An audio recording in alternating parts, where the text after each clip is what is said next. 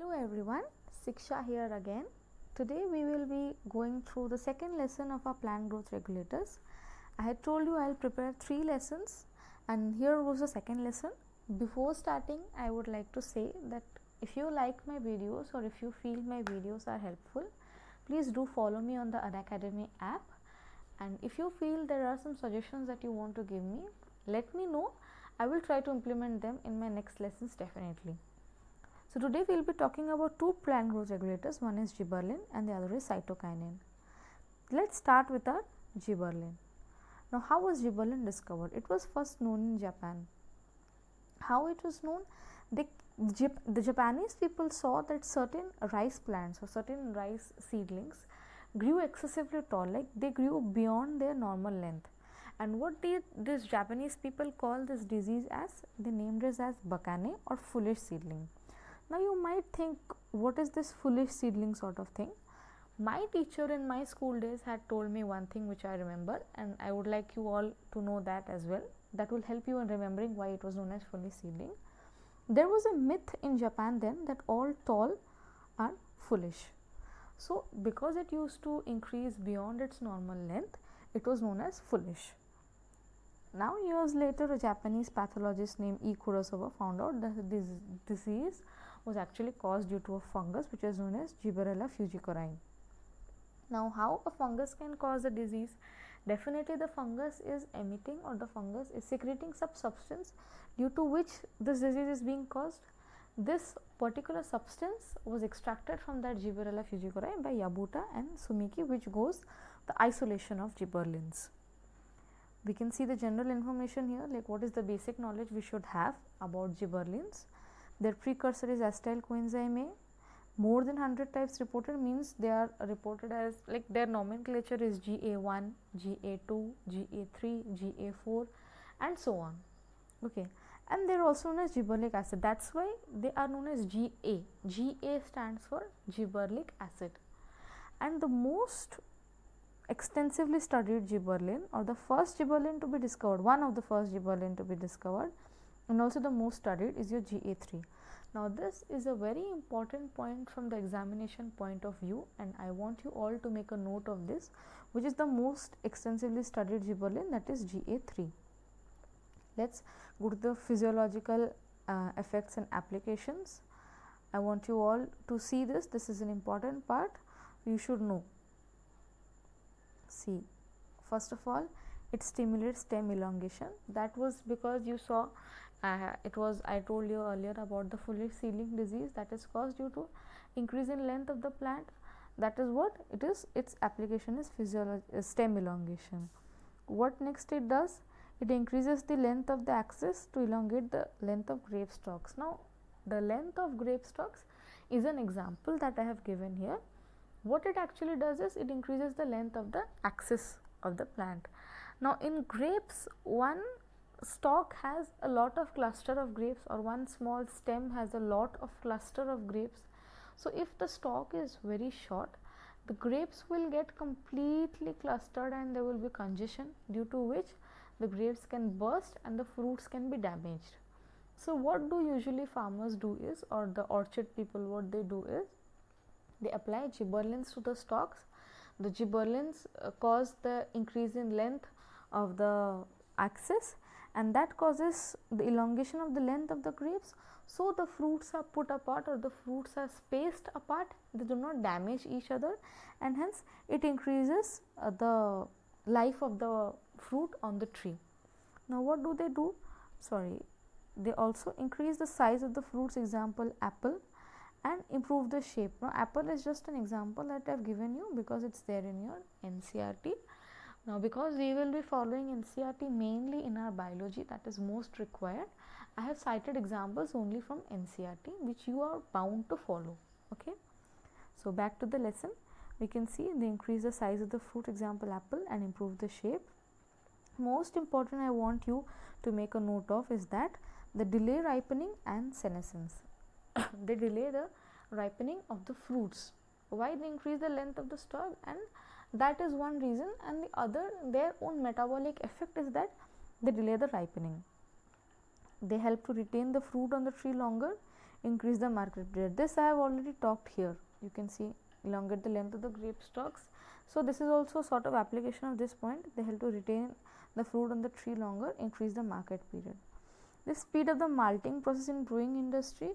Malting process means that the extraction of the wine, that is known as not certainly wine, that yeast metabolism process is known as malting.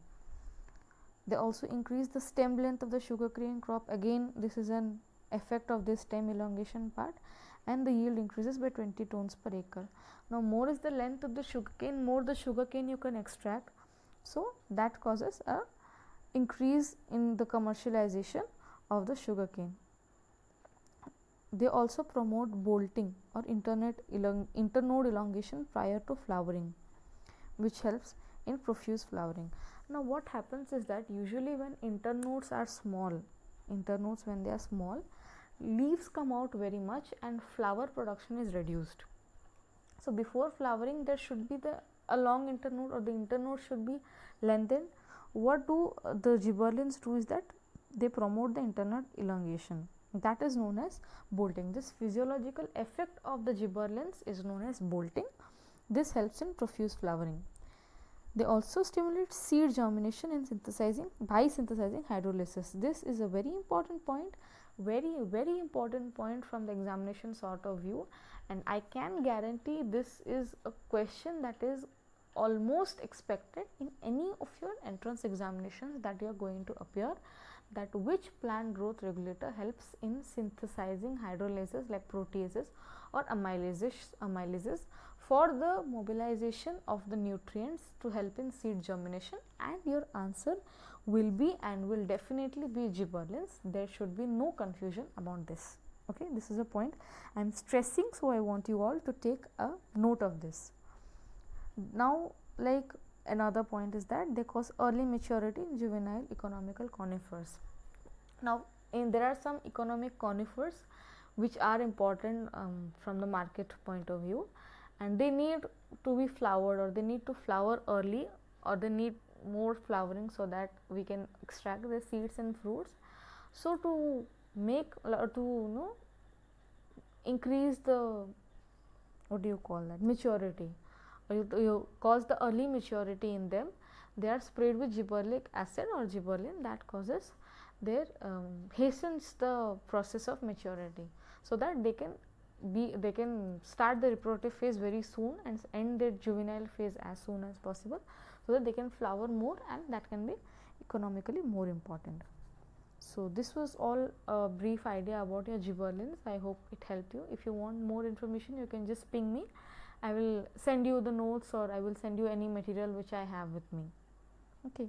So, next we will talk about cytokinins, that is our next plant growth regulator, and this is our last positive or growth promoting plant growth regulator. The next two that we will be studying in the next lesson will be our inhibiting plant growth regulators. So, discovery, F. Skoog and his co-workers.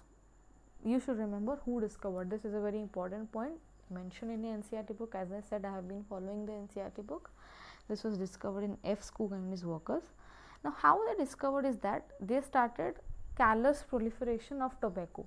They took a tobacco callus and they tried to proliferate it in vitro or in laboratory, and they saw that along with auxin, one of the following had to be supplied to cause the development in the plant. And what was all, like, out of these four that you can see, I have put away A, B, C, D, one of them had to be supplied. What is that? One is either extracts of vascular tissue, or yeast extract, or coconut milk, or DNA. Like, what happened is that auxin promoted root elongation or root development, but for shoot development they found necessary that auxin is not sufficient. Some other has to be provided. So, they found that for their shoot synthesis, any of these four worked. Later, they discovered, or not F. Skoog, Miller and his co-workers discovered from autoclave herring sperm DNA one cytokinin which is known as kinetin. Now, one thing that is very funny over here is that when I was studying for all this, I literally I had to mug up this autoclave herring sperm DNA. I had literally no idea what this is. I used to just mug it up that it is autoclave herring sperm DNA, just like an abbreviation. So now that I'm going to teach you, I should know what it is. So I just found it, I just went it and googled it up, and I found on the internet what is actually this. Herring is actually a fish. That herring part you see, this one here, over here, herring that you see, this is actually a fish.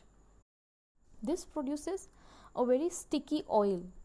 Now the DNA which is purified from this herring sperm is known as herring sperm DNA, or the DNA that is purified from the sperm of this fish is known as herring sperm DNA. Now we can understand this herring sperm DNA part. Now what is this autoclave? Autoclave is actually a pressure chamber that is used to heat substances. Okay, there is a pressure chamber, and when heat is supplied, the substances inside it get heated up under immense pressure. So when it is sterilized, when that herring sperm DNA is sterilized due to usage of steam at high pressure, what we get is autoclave herring sperm DNA. Now what was discovered from that autoclave herring sperm DNA? A kinetin named cytokinin was discovered. But this kinetin is not it is not a natural product. It is actually a synthetic cytokinin that is usually found. So then we will see how it was isolated. This was isolated from young maize grain or kernels known as zeatin. Zeatin is a natural one, most probably. It's not most probably, zeatin is a natural cytokinin, and also it was extracted from the coconut milk. We saw in the coconut milk, when it is put on the tobacco callus culture test, it caused shoot elongation or shoot development along with auxin. So coconut milk also contains cytokinin.